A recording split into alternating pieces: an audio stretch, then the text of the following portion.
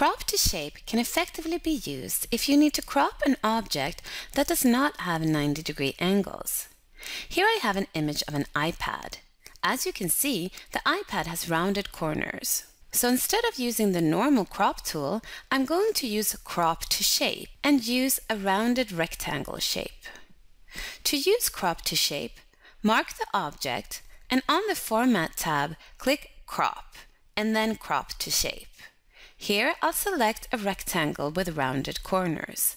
I'll move the little yellow marker to change the sharpness of the rounded corners. There! Now the iPad has been cropped into a proper shape.